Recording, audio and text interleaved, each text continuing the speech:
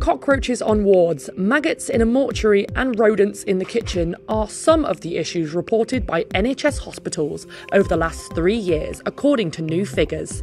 During that time, 18,000 pest problems have been reported by England's hospitals. A Freedom of Information request by the Liberal Democrats found one hospital had reported black insects biting the legs of staff, and that the whole building had a fly infestation, as well as animal noises coming from inside the walls. Another hospital revealed rat droppings had been discovered in a body bag, while another found a dead, headless pigeon.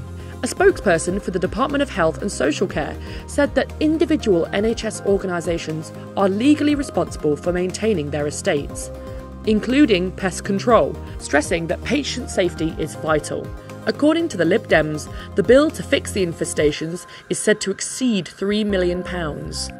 It added that some hospitals didn't respond to the requests, so the problem could in fact be much bigger.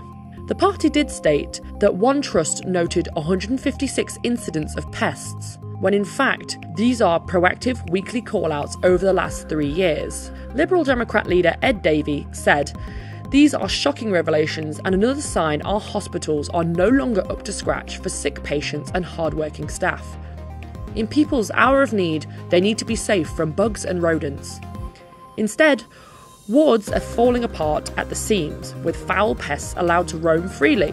This is a national scandal. Conservative ministers must act now to bring forward emergency funds for crumbling and unhygienic hospitals."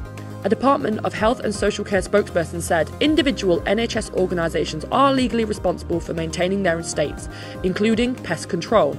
Patient safety is vital, and the government has invested significant sums to upgrade and modernise NHS buildings so staff have the facilities needed to provide world-class care for patients, including £4.2 billion this financial year.